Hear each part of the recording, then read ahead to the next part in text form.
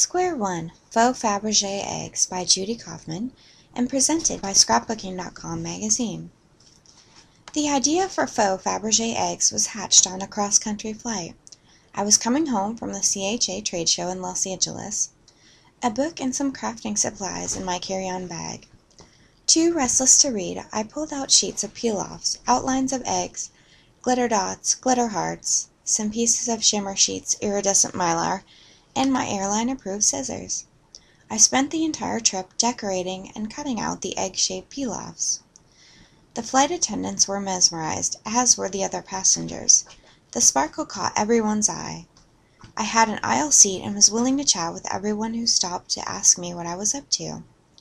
Though perhaps it was the sight of a person making something by hand that they found so interesting. I think I was the only person on board who wasn't attached to an electronic device. Once home, I decided I wanted to keep going. To find the products mentioned in this article and shown in these layouts, check with your local scrapbook retailer. Browse our premier retail stores for coupons to a store near you.